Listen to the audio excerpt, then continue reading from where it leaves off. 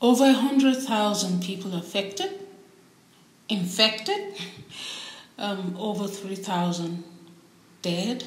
Coronavirus is going to change the world. And I think it's in a positive way.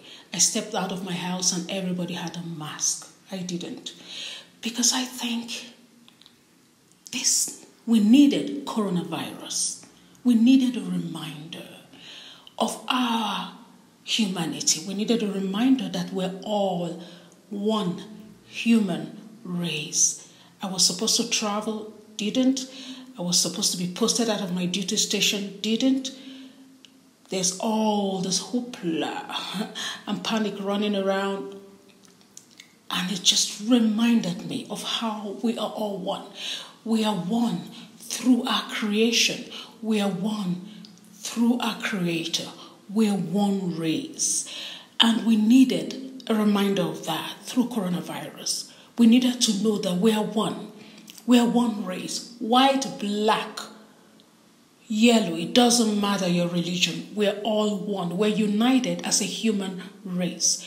And this is a reminder that we must stop building walls to divide us. We must stop building our nations at the expense of the well-being of the other nation. Because we're all one. We are one human race. And that's what coronavirus has taught us. Beyond religious affiliation, beyond color, beyond class, beyond whoever you think you are that makes you different, you're a human being. And we're all one. We're all human beings.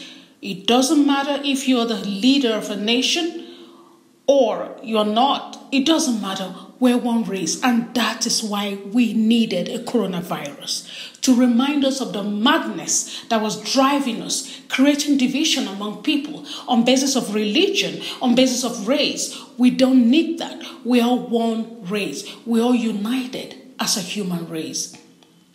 And that unitedness should actually include respect for other living beings like animals, for respect for the environment. We must live in respect of each other as well as the environment that nurtures us. That's what coronavirus is telling us.